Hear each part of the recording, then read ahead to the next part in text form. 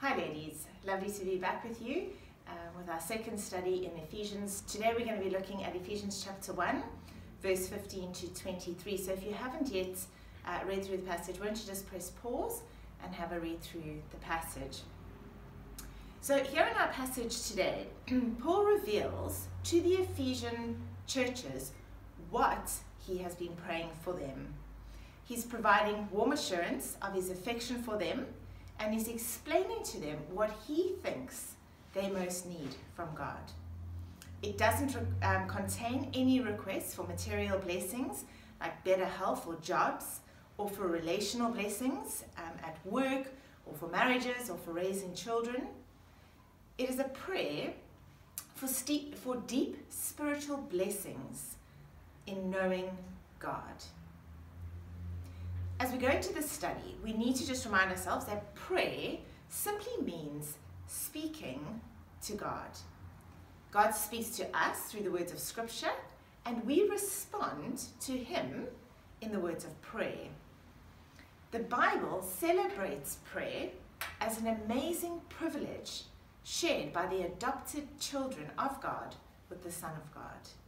Our Heavenly Father always listens, gives us peace when we pray, and will always do what is best for us to become like Jesus.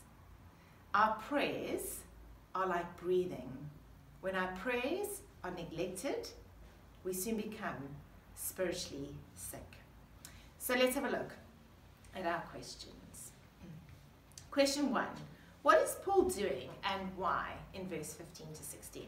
Well, he's giving thanks for the Ephesian church, for the Ephesian Christians. He's giving thanks for their faith in God and their love for one another. Verse 15 says, I'm doing this for this reason. So what is the reason? It means all that he's just said in chapter 1, verse 1 to 14 about God gathering his chosen, redeemed and sealed people. That is why he is giving thanks.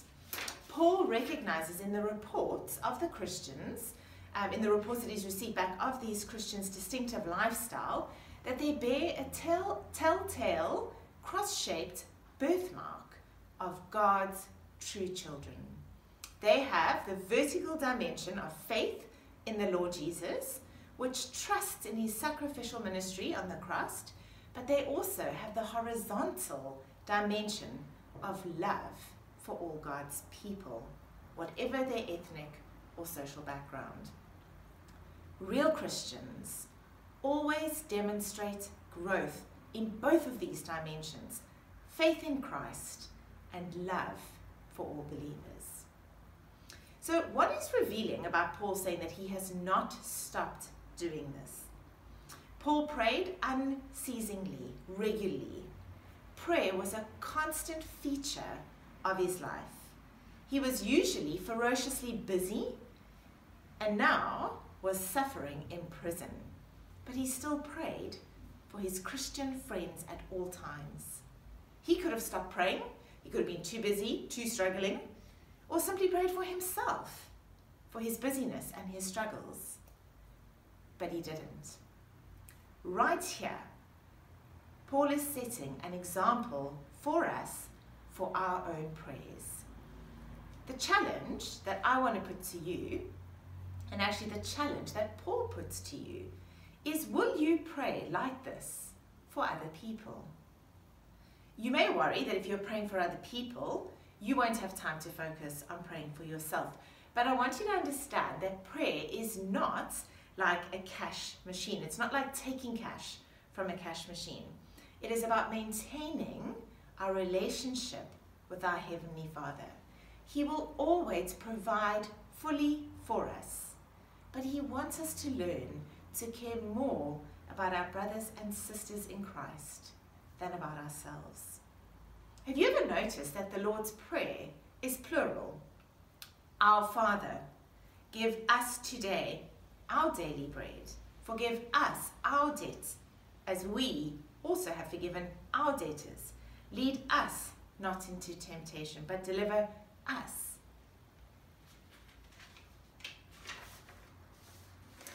Paul then goes on to describe his prayers of request for the Ephesians in the light of God's great plan to unite all things in heaven and on earth under Christ, in order to parade his victory over Satan in the spiritual dimensions. We looked at that last week in Ephesians chapter 1, verse 10. That is the plan for this world. When we learn that prayer is not about getting God to accomplish our plans, but about gladly submitting ourselves to his, we will find that when we turn his plans into our prayers, they are going to be constantly answered. Now, you may struggle with the thought, the Bible teaches that God does not lie, he does not change his mind, or that God knows what you need before you ask. So then you may be saying, well, what is the point of praying at all? We need to understand that prayer is not about getting God to submit to my will, but it's about submitting ourselves to his. I want you to grab a piece of paper and a pen if you don't yet have one, because John Calvin, he clarified 6 great biblical reasons for why we should pray. Firstly, to learn to depend on our Heavenly Father. Secondly, to purify the desires of our hearts. Thirdly, to be content with whatever he provides. Fourthly, to appreciate more deeply his generous faithfulness. Fifthly, to enjoy without guilt the many gifts that he provides. And sixthly, to trust him to constantly provide for our daily needs. Is that why you pray? We don't pray to get God to fit in with our plans, but to get ourselves to fit in to his. So what should we be praying for each other? Well, Paul tells us in verse 17, he prays that they will know God better through his Spirit's work in them. The greatest blessing that anyone can experience is to know God and to know him better every day. Paul says in Philippians 3 verse 8, he says, I consider everything a loss because of the surpassing worth of knowing Christ Jesus my Lord, for whose sake I have lost all things. How desperately sad that we can acquire so much knowledge in our professional life. We can have so many close friends we know well, and yet we settle for knowing God only superficially. Whatever else that we may pray for other Christians, let's make sure that we pray that they and we may know God better. In verse 18, he also prays that their hearts will be more and more dominated and directed by the great hope they have in Christ. What we think the future holds will shape how you live today. I want you also to think about it. So just in light of our great hope, the great hope that we have, Paul is wanting our hearts to be set on that. So that is what we value. I want you to think about, if you spend a huge amount of money on something, you care for it, right? Have you ever stopped to think that God has spent an inconceivable amount on you? He bought you with the blood of Christ. You see, if we knew that, we would be freed from chasing after value the world's way or in the eyes of others. Paul prays that we would know the riches that go with our hope, because this will shape how we live. And then verse 19, he prays that they will appreciate the immense power of God that works in them to secure them in faith and for their future. We're going to pick up on this a little bit later on in the study and go into more detail with there. Okay, so the question 3 says, who will need to be at work in us if we are to know God better? So you may be sitting saying, yes, I want to know God better. How? Well, verse 17 tells you it is by his Spirit. If you try to get to know God any other way, you will not achieve it. The Spirit of wisdom and revelation will bring a deeper understanding of God as he is revealed in his Spirit-inspired word, so that we can get to know him better and better. Whatever our personal or cultural background, anyone can be reconciled to God and to each other through the death of Christ, as part of God's eternal plan to unite everything under Christ in the church. You need to understand that Paul is not praying that the Spirit of wisdom and revelation would bring revelations from God outside of Scripture. That's a danger we face in our world today. But it rather is a prayer that they will, for a deeper understanding of God as he is revealed within Scripture, so that you may know him better. But it is through the ministry of God's Spirit speaking through the living words of Scripture that we get to know God himself. So if you are looking anywhere else, you will not know God. It is our supreme privilege as Christians not just to know about him, but to know him personally. I want you to listen up. You might need to go back and replay this section. This is what J.I. Packer says. J.I. Packer, I love him because he doesn't beat around the bush. This is what he says. We are so cruel to ourselves if we try to live in this world without knowing about the God whose world it is and who runs it. The world becomes a strange, mad, painful place, and life in it a disappointing and unpleasant business for those who don't know God. He says, disregard the study of God and you sentence yourself to stumble and blunder through life blindfolded, as it were, with no sense of direction and no understanding of what surrounds you. Even us as Christians, we know that feeling, don't we? When we wander from the truth, when we stop knowing God better through his scriptures. And then he goes on to say, this way you can waste your life and lose your soul. And he says, our aim in studying the Godhead, the Father, the Son, and the Spirit, must be to know God himself better.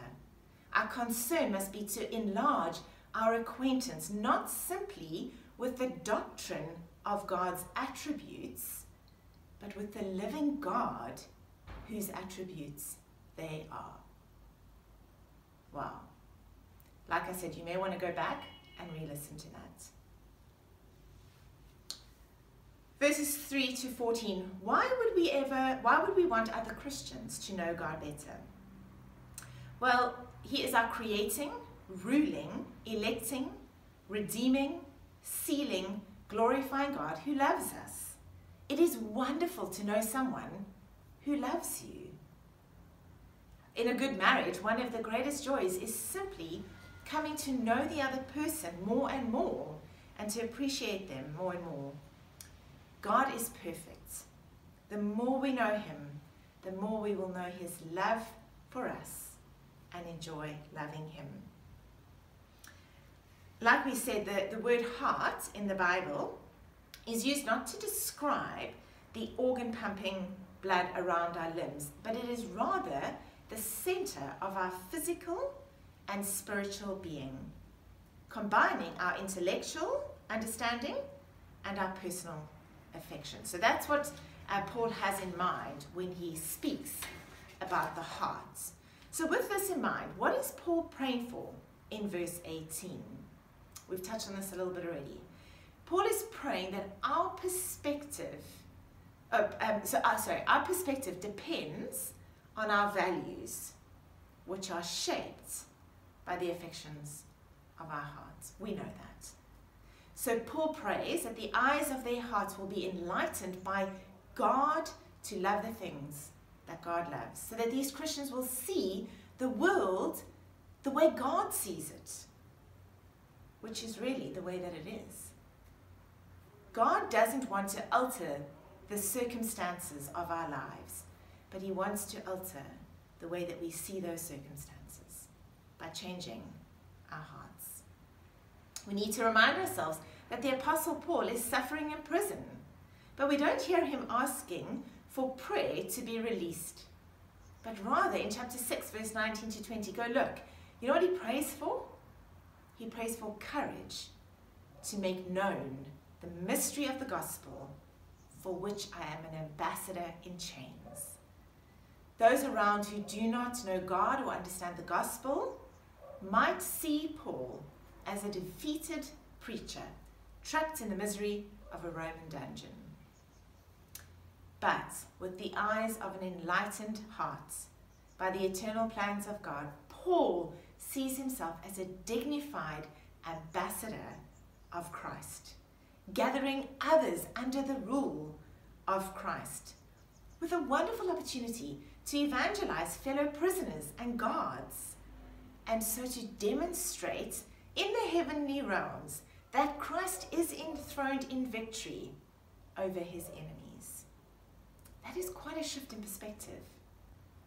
We need to pray for each other, that the eyes of our hearts, the way that we view the world in which we live, will be enlightened by God's Spirit, through God's Word, with such a deep affection for God and the truths of his gospel that our situation completely changes. When we see life in this way, Paul says in chapter 1, verse 18, that we will then know the hope to which he has called you. In the gospel, God has called and summoned us into the invisible but completely certain future that the Bible describes in many different ways and in different places as our hope, our eternal life, an incorruptible righteousness, a new creation, heaven, and God's glory, the kingdom of the risen Christ. Being a Christian is essentially about living a life of confident hope that is unique in this world. Richard Coken suggests that in Western culture today, there is generally lots of misdirected faith and lots of superficial love, but no realistic hope for the future. This is why so many in our generation are escaping from the reality of the future that is hurtling towards them by hiding in alcohol, work, sexual excitement, entertainment, or even devotion to their family.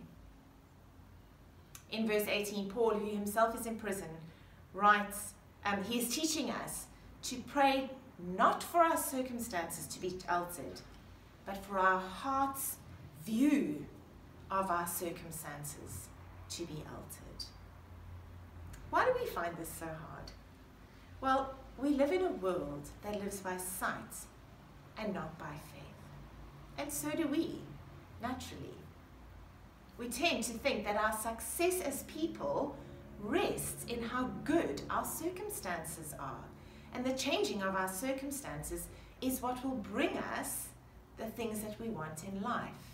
Satisfaction, security, and so on.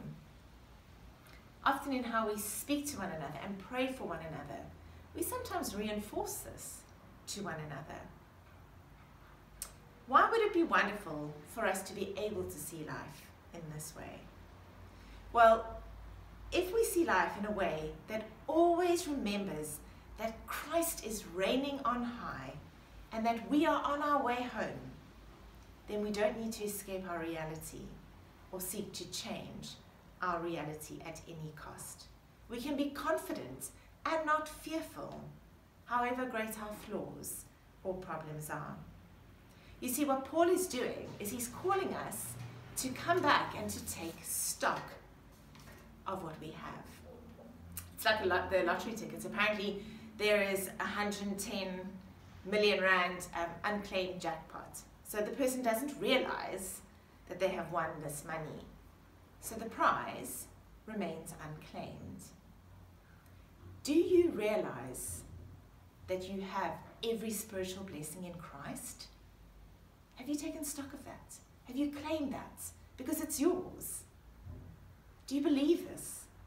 Do you think it's what you need amidst your pressing needs? You may even right now still be thinking about how useful that lottery money could be to you right now. Ladies, we have to grasp all we have, all our blessings in Christ. Otherwise they remain unclaimed. So we need to pray that the Spirit would cause our hearts to know how much we have. And then at the end of verse 18, we might expect Paul to say, the riches of our glorious inheritance in heaven. But what does Paul say, and why is it surprising? Well, the extravagantly abundant wealth of the glorious inheritance that God has prepared for himself to enjoy in eternity is us. Isn't that staggering? God Almighty, who could have provided anything he wanted for his enjoyment in eternity, has chosen to enjoy forever with saved and sanctified sinners like us.